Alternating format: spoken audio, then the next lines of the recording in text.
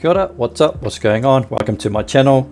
We will be exploring the differences in the Xbox 360 motherboards. As you can see here, I have two fat Xbox 360s and two slim Xbox 360s. So we identify them easily by its power socket and its power rating, as I am pointing out here on the fats. And over on the Xbox 360 slims, you can see there the power sockets are the same, it's just the power ratings will be different.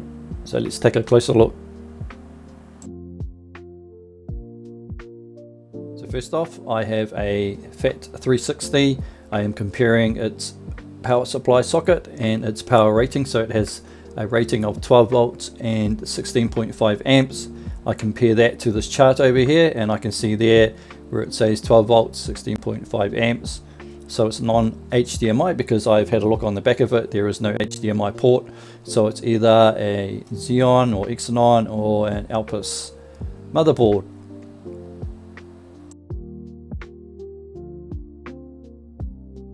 Next up is another fat 360. As you can see there, the power socket is different, and also the power rating. It has a power rating of 12 volts and 12.1 amps. So we compare that to the diagram. We go over there to 12.1 amps. So it's either a Jasper or Tonosket. Next up is the Xbox 360 Slim. As you can see there, the connectors for these are all the same, except for the Xbox 360E. And as you can see there, it has a power rating of 12 volts and 10.83 amps. So we compare that to the chart. So this is a Trinity. And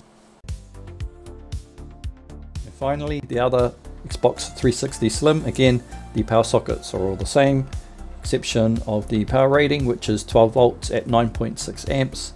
So it's either a Corona or a Waitsburg. To be certain on what motherboard you have, the only option you have is to strip down the entire Xbox 360 and look at the motherboard.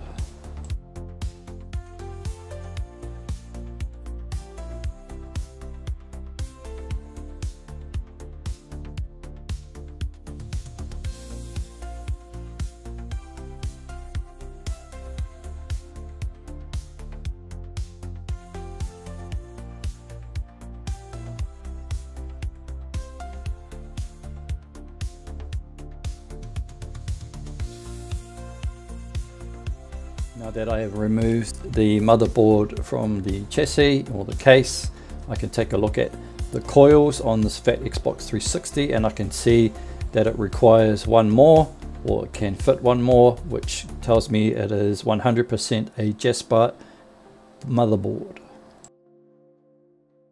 I have also stripped down the two Xbox 360 Slims to take a look at the NANDs. As you can see there, this is a 4GB NAND, as I am comparing it to the picture.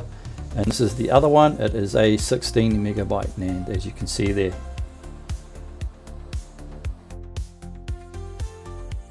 I will leave a link to this website in the description. This will help you flick through and partly identify what you may have. So if you're looking at purchasing an Xbox 360 on Facebook or Trade Me or anywhere else, and you want to know what the motherboard is, unfortunately you're only going to know half the story. Like I said, you need to obtain the console and open it up. Word of warning, if you're going to purchase Xbox 360s, do not buy them if they have the red ring of death or the red dot, because if you are a noob and you don't know how to repair them, it is more or less rubbish to you. So just thought I'd let you know. So if you've learned something today, please like and subscribe. Chat.